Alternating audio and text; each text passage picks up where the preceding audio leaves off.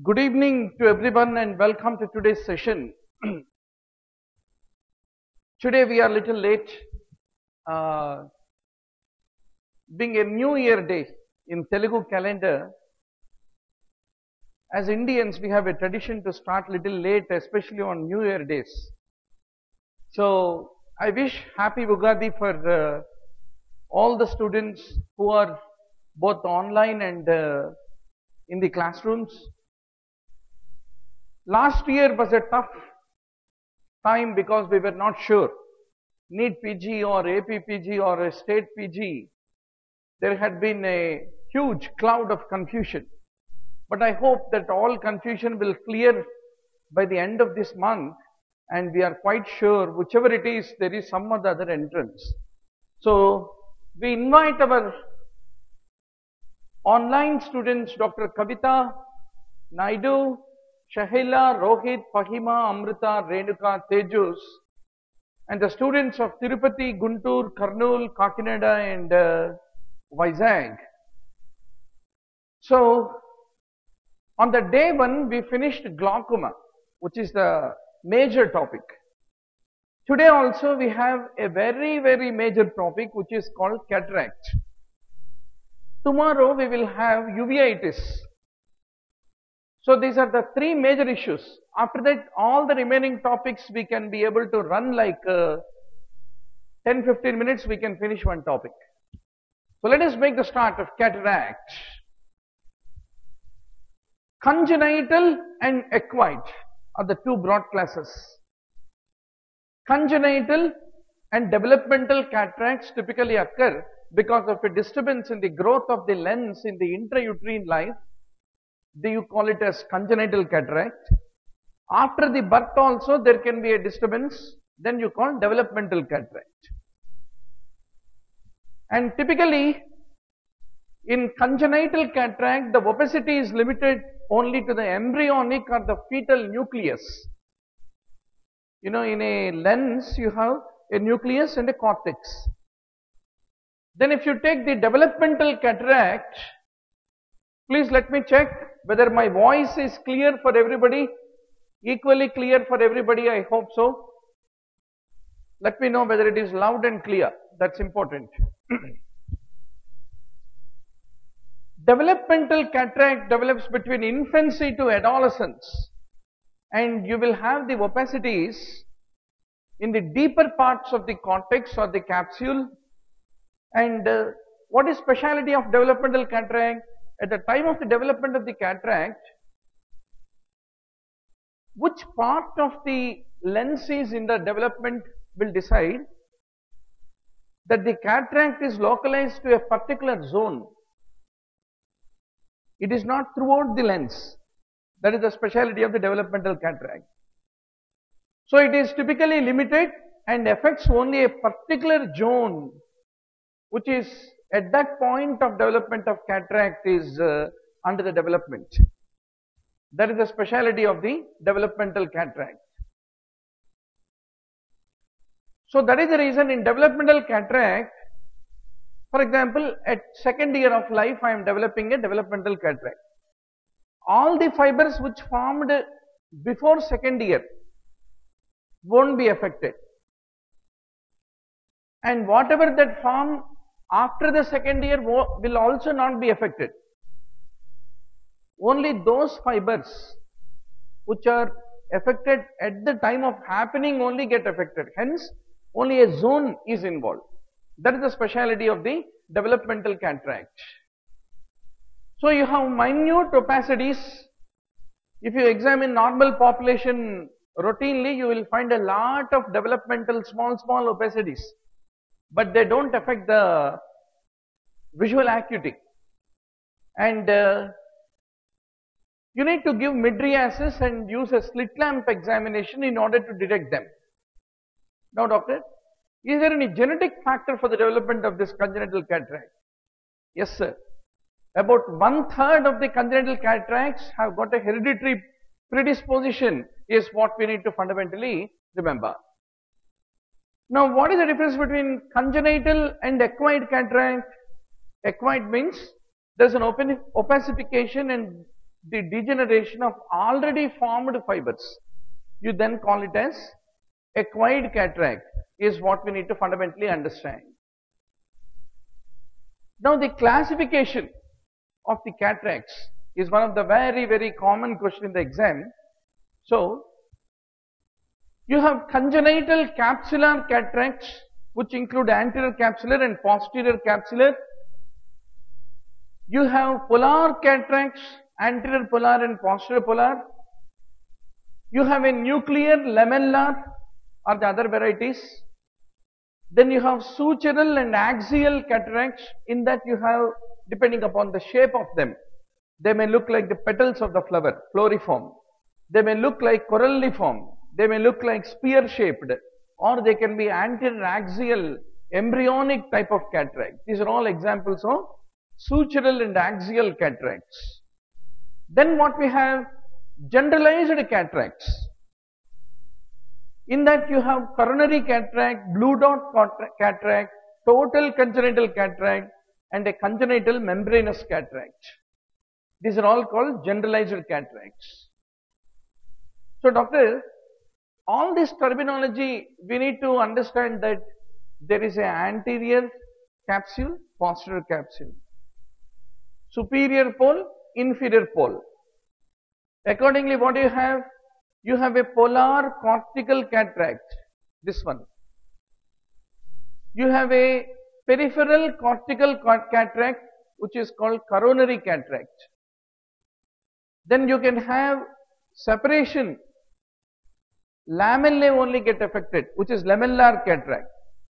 Then you can have a nuclear cataract.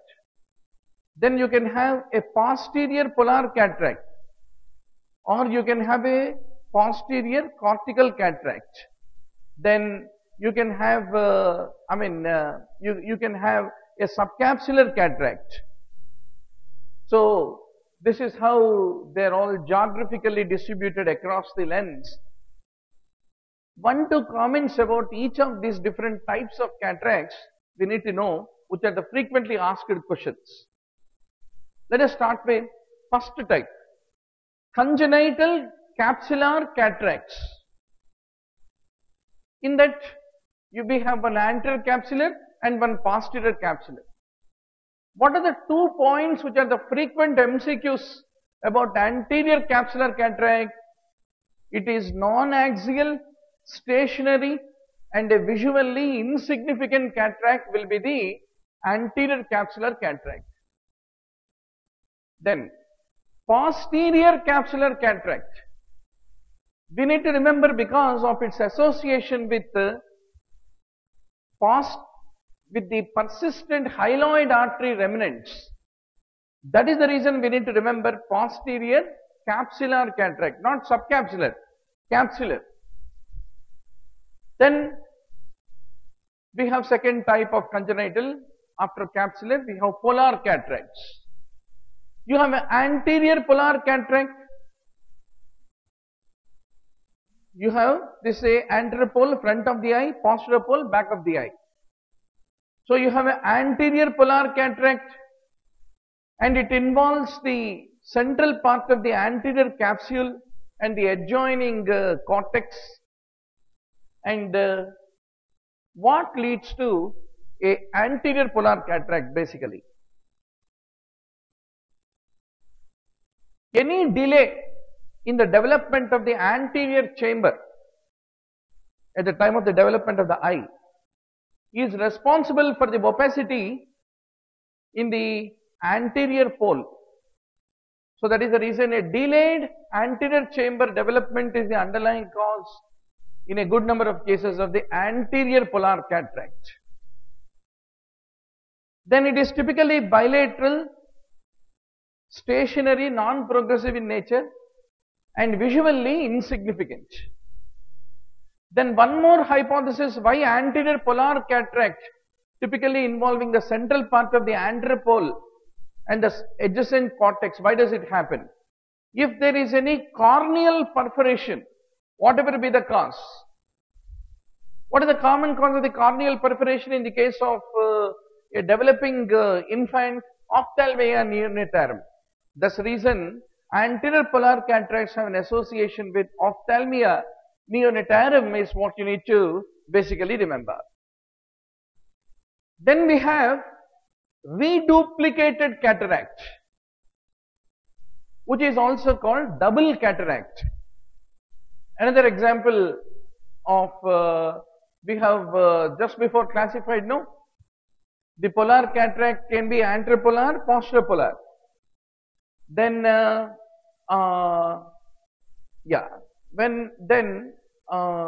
we have what is called reduplicated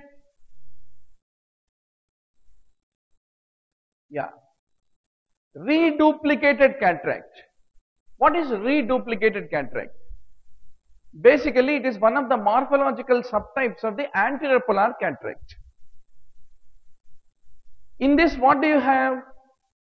You have the thickening of the central part of the anterior capsule. Additionally, the lens fibers which are staying just beneath that capsule, they will also typically get opaque. And ultimately, these lens fibers which got opaque will separate from the capsular fibers which got opaque, and between the two you have normal non-opaque and transparent fibers.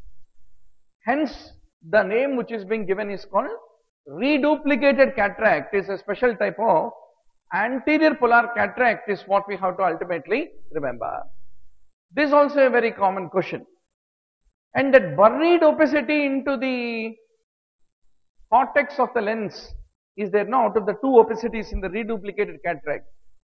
That is basically called the imprint, and together they constitute what is called as reduplicated cataract.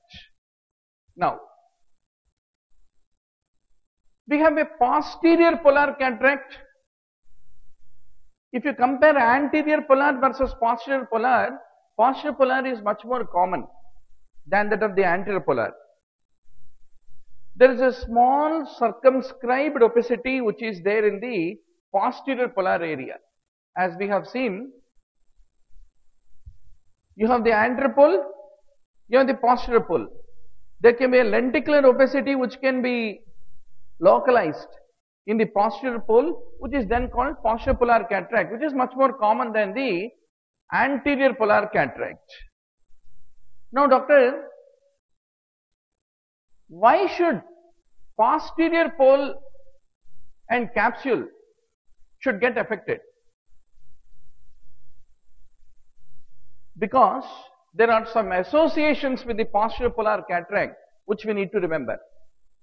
Persistent hyaloid artery in the embryonic life can leave some remnants which can lead to the development of the posterior polar cataract. Posterior lenticonus is another important underlying cause which can lead to development of posterior polar cataract. In few people, there can be a persistent hyperplastic primary vitreous in the posterior chamber, no? So, that persistence of the hyperplastic vitreous can lead to posterior polar cataract. So, these are the three important associations of the posterior polar cataract which you need to fundamentally remember. Dr. Naidu is having a difficulty with video not clear. Just find out whether local problem or for everybody is there any problem. Now, doctor, here we have to remember one MCQ. Mittendorf dot is associated with which type of cataract? Posterior polar cataract. And what is that? It is a persistent hyaloid artery remnant. So, you can see here, you have an anterior capsule and there can be a anterior subcapsular cataract as what you can see. Then you have a posterior capsule and there can be a dot which is persistent hyaloid artery remnant, which is called Mittendorf's dot, is what you have to basically remember. Now, after the capsular and polar cataracts, the next important congenital type is called nuclear cataract. In this we have cataracta centralis pervirulenta,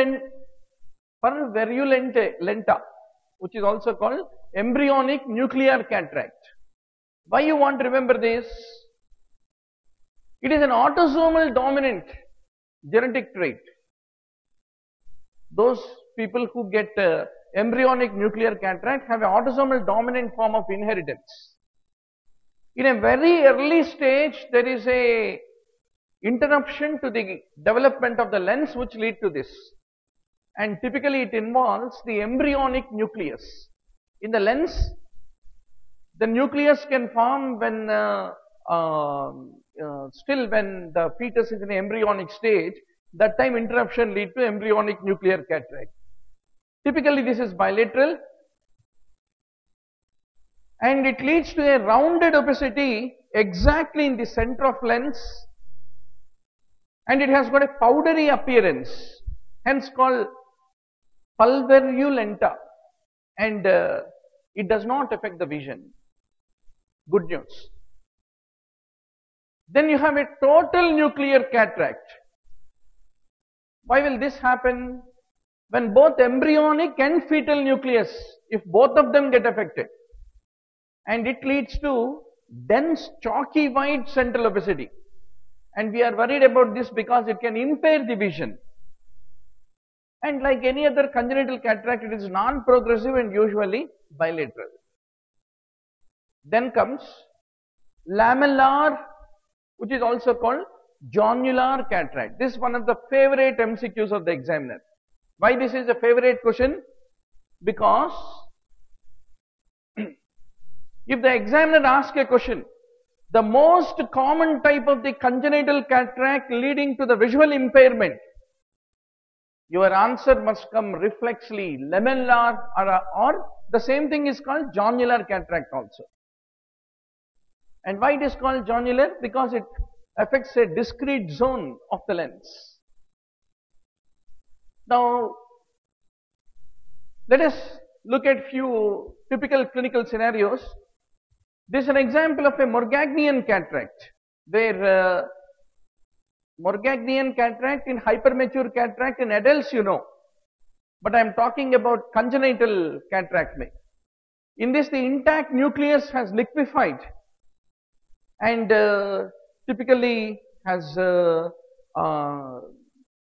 drooped down due to the gravity. Now this is the most common type of cataract, which is called lamellar cataract with small riders, which is a very important feature. Then we were talking about that pulverulent cataract, no, where fetal nucleus is affected. This is an example where you have central pulverulent cataract with myriads of tiny dots. Then as we go ahead, we will talk about blue dot cataract. This is an example of a cerulean, otherwise called blue dot cataract. Then in few people, cataract extends along the sutural, along the sutures, called sutural cataract, one of the types of the developmental cataract. This is another example of a Y kind of a suture, which is developing a Y suture type of a cataract. This is an example of what we call coralliform cataract. Then there can be a persistent hyperplastic vitreous, which can be associated with the posterior polar cataract, we said no. So this is the typical appearance of it. Now doctor, coming back to our most common type of cataract, which is lamellar or jonular cataract, what are the important points that you need to know? It is usually autosomal dominant type of inheritance which is associated. Then vitamin D deficiency and lamellar and jonular cataract need to be remembered. Sometimes the maternal rubella infection, which is occurring between 7th to 8th week of gestation, can lead to lamellar cataract, which itself is a favorite MCQ of the examiner. Now, the most important feature in this is you have a zone of a fetal nucleus surrounding the embryonic nucleus, which is characteristic of the lamellar, otherwise called jonular cataract. And if you look at this cataract structure,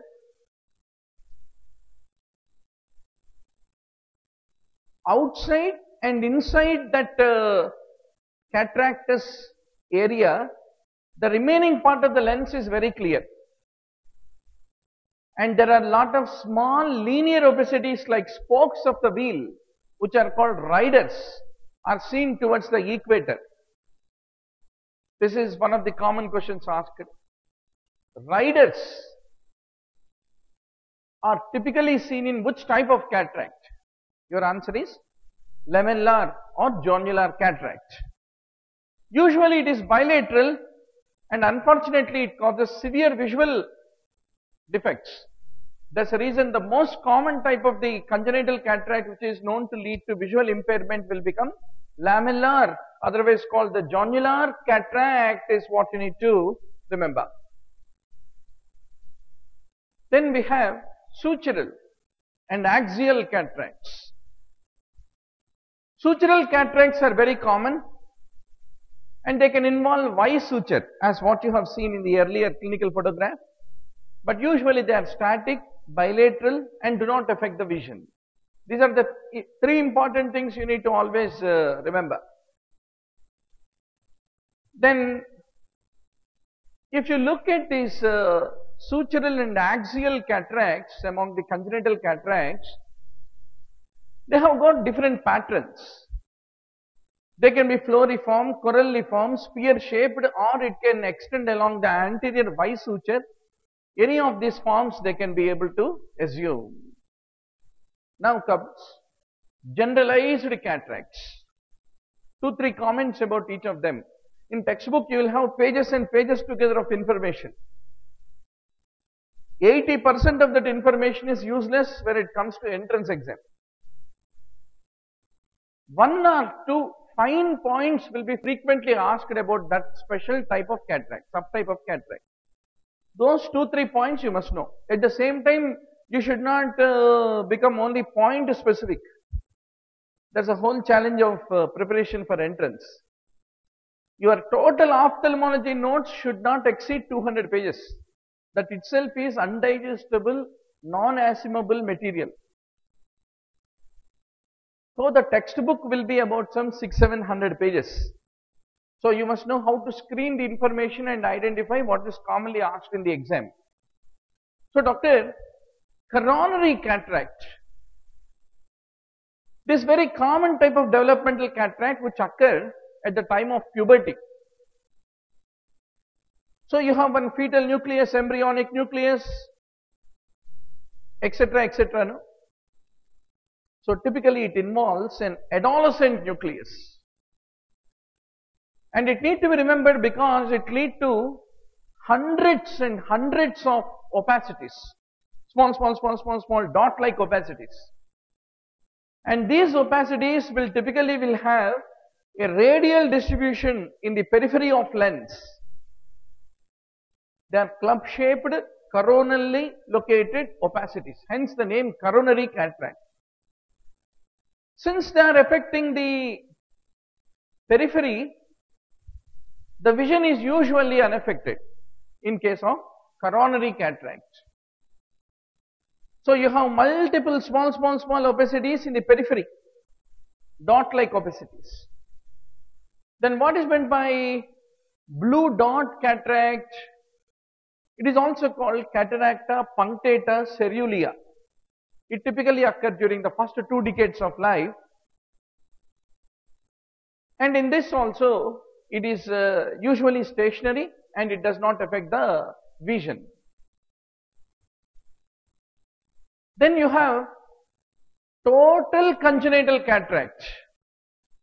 Why we need to remember? A total congenital cataract is often a consequence of the maternal rubella. That's the reason we need to remember, especially when the rubella affects in the first trimester of pregnancy, that leads to total congenital cataract. And when the child is born, he is already born with a dense white nuclear cataract in case of the congenital cataract.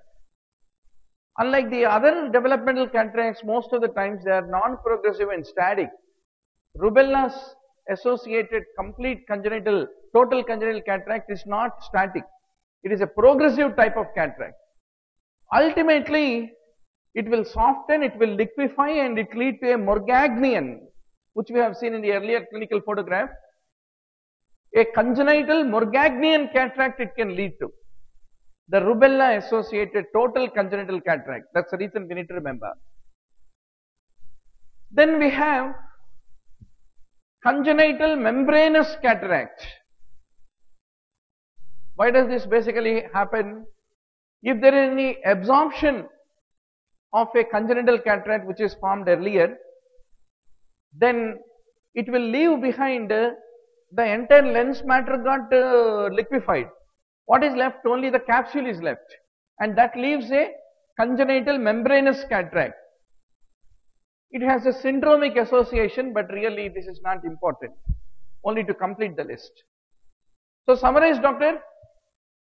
We have studied lamellar or zonular, most common type of cataract, and various types of polar cataracts, etc., etc. Now, doctor, how do you want to manage a case of congenital or a developmental cataract is my question to all of you. So, what are the indications for operating on a pediatric cataract? It depends upon what kind of cataract it is will decide. If it is a partial cataract or a small central cataract,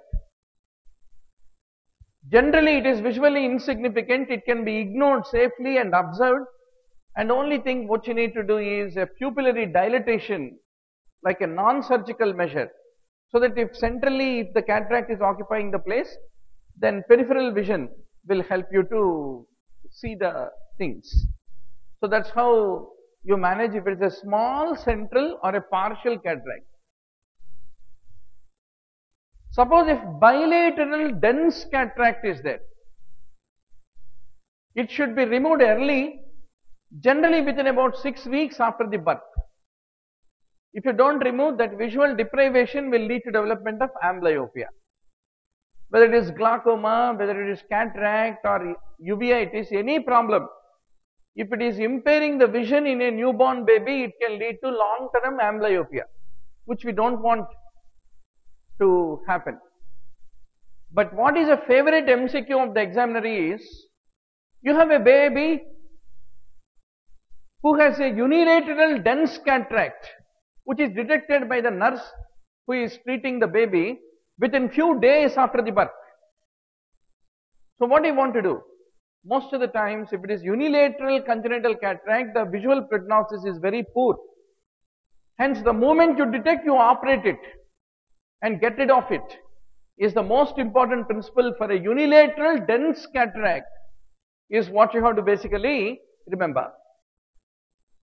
Now, doctor, how will you get rid of this congenital cataract? What are the surgical procedures available? One option is, you can do anterior capsulotomy and irrigation aspiration of the lens matter. You can do lensectomy. Earlier days they used to even do needling operation, but nowadays it is obsolete. So what are the only leftover procedures in case of congenital cataract? This is a favorite MCQ of the examiner. Anterior capsulotomy and irrigation aspiration of the lens matter. Other option is lensectomy. They are the two options which are available. Now once you remove the lens, the child will have aphakia. So how do you want to manage a pediatric aphakia whose lens had been removed because of the underlying cataract which is visually disturbing? If the child is above the age of 2 years, you can be able to place a posterior chamber IOL during the surgery, and if the child is below 2 years, then you need to treat them by extended wear contact lens. So what is the benchmark in pediatric aphakia management? What number you need to remember? 2 years. Above 2, below 2 is the difference in the management of the pediatric aphakia, which is one of the favorite MCQs of the examiner, which you need to be 100% sure, doctor. Then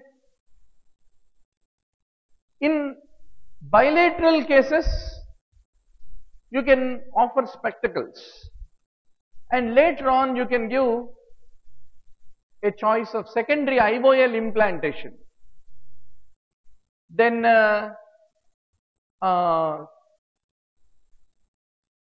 if you look at, if you are planning for a intraocular lens in a pediatric patient, what are the important commonly asked questions in the exam? The pediatric IOL, you need to decide on the size, design and the power. Regarding the size, what is the principle? Once the child is about 2 years, you are placing an IOL after removing the cataract and the lens. The size of the IOL is between 12 to 12.7 millimeters in the diameter in the bag implantation. For the in the bag implantation is what need to be remembered.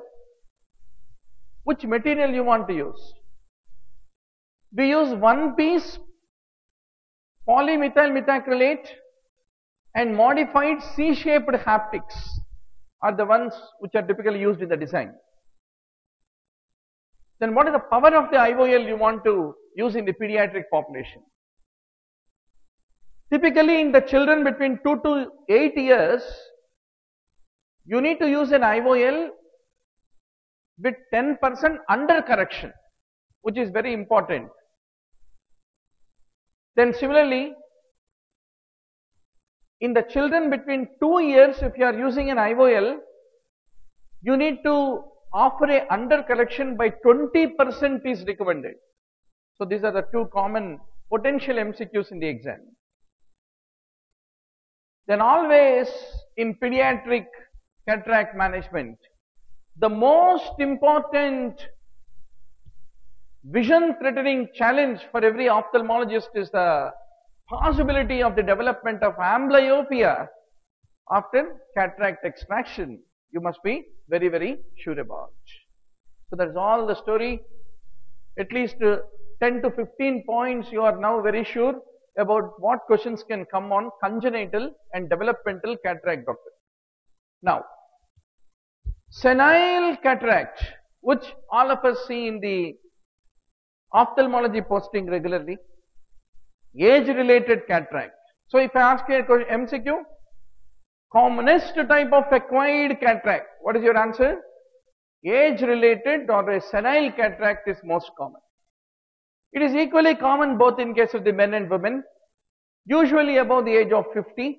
By the time people reach the 70th year, 90% will have senile cataract. And usually this condition is bilateral. Now what are the various subtypes of the senile cataract? A senile cataract can be there in the cortex, cortical. Then you call it soft cataract. It can be in the nucleus, where you basically call it as hard cataract. Then within the cortical you have two subtypes. It can start as a cuneiform, which is more common subtype, or it can be a cupuliform cataract among the cortical senile cataracts. This is the favorite MCQ of the examiner. Between cuneiform, cupuliform, which is more common, cuneiform is more common. How will you remember? Cuneiform means Chinese letters. Chinese are more common. So cuneiform is more common. Cuneiform is found in 70% of population. Cuneiform type of a cortical senile cataract. Nuclear will be found in 25% and cupuliform will be found in 5%. Now doctor, what predisposes to the development of senile cataract? Heredity definitely has a risk factor. Ultraviolet radiation, dietary factors and dietary deficiencies, especially of the riboflavin, vitamin E and vitamin C. Any dehydration from cholera or diarrhea also can predispose to a dehydrational crisis leading to senile cataract, and smoking is also a predisposing factor for the senile cataract. In few people, the age-related cataract develops even before they are 50. Then you call pre-senile cataract. Once more, heredity, diabetes have a association why people can develop pre-senile cataract. Especially if the diabetes is there, nuclear type of a senile cataract is more common and tends to progress more rapidly because of the underlying diabetes. Similarly, myotonic dystrophy is another important risk factor for developing pre-senile cataract. In myotonic dystrophy, what type of cataract you have? Posterior subcapsular type of a pre-senile cataract is very common in myotonic dystrophy, one of the favorite MCQs of the examiner. Similarly, atopic dermatitis also predisposes to the development of the pre-senile cataract. Now, doctor, what is the mechanism? Why, as the persons keep aging, there develops a cataract? If you look at the cortical senile cataract versus nuclear senile cataract, the mechanisms leading to the development of them and the underlying pathophysiological mechanisms are different.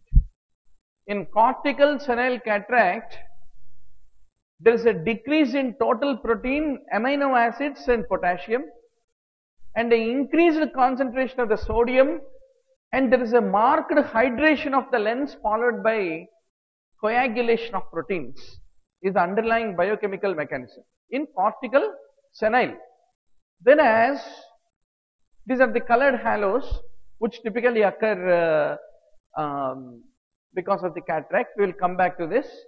Whereas if you look at the nuclear type of a senile cataract, it is not the hydration, it is the dehydration which is the underlying pathophysiological mechanism, and it is the degeneration which is the main theme of it, and it leads to the hardening, and hence it is also called hard cataract. And there is increased amount of water insoluble proteins in case of the nuclear senile cataract. And if you look at the total protein content and the sodium potassium distribution, it is not altered. In nuclear senile cataract, unlike in the case of the soft cataract, which is the cortical cataract. In cortical cataract, sodium potassium concentrations will change, not in nuclear senile cataract. Then nuclear senile cataract also is associated with the deposition of the pigments, which include urochrome and the melanin, is what need to be remembered. Now we come to a very important area of our discussion, which is a dense forest of MCQs, commonly which come from the topic of cataract, come from this point. Stages of maturation of the senile cataract. If you look at the cortical type of senile cataract, first there is a stage called stage of lamellar separation. So if I ask you a question, what is the earliest senile change in case of the cortical senile cataract? What is your answer? Stage of lamellar separation. It is the fluid which accumulated, because we said no, cortical cataract is because of hydration. Nuclear cataract is due to dehydration. There is a separation of the lamellae by the fluid. If you do slit lamp examination, you can be able to demonstrate it, and generally at the stage of the lamellar separation, it is still reversible. Then you have stage of incipient cataract. In this, you discover early detectable opacities with the clear areas between them, classically in incipient cataract. Now, doctor, if you look at the senile cortical cataract in the incipient state, there are two types of distinct morphologies which you can recognize. One is called cuneiform senile cortical cataract, other is called the Cupuliform senile cortical cataract are the two distinct stages which you can differentiate typically in the incipient stage. 4 to 5 comments about each of them are very important. Cuneiform. Typically it is more common than cupuliform. There are wedge-shaped areas with clear, wedge-shaped opacities with clear areas. They extend from the equator towards the center, and in the early stages you need to dilate the pupil to demonstrate them. So this is the typical appearance of what you call cuneiform senile cortical cataract. Now one favorite MCQ of the examiner. What is the most common quadrant where you first see the changes of the cuneiform senile cortical cataract? It is the lower nasal quadrant is what you have to remember. Both the anterior and also posterior cortex you find these changes, and they typically progress towards the pupil, and if you do the oblique illumination then they will be appreciated like radial spoke like pattern. They are the important issues. And if you use a ophthalmoscopy, direct ophthalmoscopy, then these opacities will appear like the dark lines against the retina's red fundal glow, is another important feature. And since this cuneiform cataract starts in the periphery and progresses towards the center, if you look at the visual disturbances, they are only noted at a very late stage. Whenever the central vision gets affected, visual deformity will be early. For most of the things we use central vision. But since this affects periphery and progresses towards the center, towards the pupil, the visual disturbance is a late feature in case of the cuneiform type of a cortical senile cataract. Then how about cupuliform senile cortical cataract, doctor? Here you have a saucer shaped opacity just below the capsule, and it usually involves the central part of the posterior cortex. It is generally a posterior subcapsular opacity. Which one? Cupuliform. And gradually it extends outwards. And since, see, you take the lens, you have an anterior capsule, posterior capsule. Posterior capsule central part is occupied by this.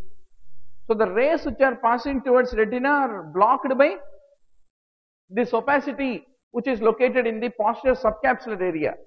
And that is the reason the loss of visual acuity is a early feature in case of cupuliform senile cortical cataract, but luckily this is rarer than, it is found in 5% only. 70% what you have is basically a cuneiform type of a cortical senile cataract is what need to be remembered. Then the next stage is called, yes, Manu has rightly said, cataract is a dry topic in ophthalmology. Ophthalmology itself is dry. Okay, we can say driest in the dry area. But it is very easy to achieve. 10 out of 10 marks you can get in ophthalmology if you read once at least. I will tell you what are the 60 topics to read. Just read those 60 topics and go to the exam. 10 out of 10 you will get. In each topic there will be some 20-25 common points to know. Totally a database not more than 1000 to 1200 facts you need to know. If you know them clearly with a complete understanding, then no one can stop you from winning the exam. Yes. We have Dr. Purohiti also now online with us. After we finish the senile cataract, we will take up a quiz so that we will wake up why we are reading. There must be a purpose for why we are reading such a driest of the dry subject, no problem. Immature senile cataract is the next stage. In this stage, the lens becomes grayish white. And the clear cortex is still present. That is the reason, if you throw the light, you can still see the iris shadow. The moment you can't see iris shadow, it either achieved complete maturity or it is a normal one. Either of the two. So the presence of the iris shadow means it is still immature senile cataract. Then you have intumescent cataract, this is the next stage. In this, what happened? The lens became swollen because of the continued hydration. And since it got swollen, it made the anterior chamber become shallow, the intumescent cataract. So this is how the typical intumescent cataract in an intumescent stage where it is being swollen typically looks like. Then you have a mature senile cataract. What is the color of it? The lens is pearly white and it is called as a ripe cataract basically, and the complete opacification is finished. Whole of the cortex is involved in this stage. Then comes hypermature senile cataract. Hypermature can be of two forms. One is called Morgagnian hypermature and the second type is called sclerotic type of hypermature cataract. Let us talk about Morgagnian hypermature. In this, the whole of the cortex which got opacified will start liquefying in the Morgagnian, and the lens is virtually converted into a bag of milky fluid. It is still a bag because it has the capsule, and that small brownish nucleus, because the entire cortex got liquefied, what happened to the nucleus? It settles in the bottom, and every time the person changes the position of head, even the nucleus also is changing the position. So this nucleus which is floating in a milky bag of the liquefied cortex, you call it as Morgagnian. Sometimes there can be calcium deposits into it. So this is an example of that milky liquid-like Morgagnian cataract with the nucleus which is typically swimming inside it. Then you have sclerotic type of hypermature, is the second type. In this, what happens? The cortex becomes disintegrated, the lens becomes shrunken.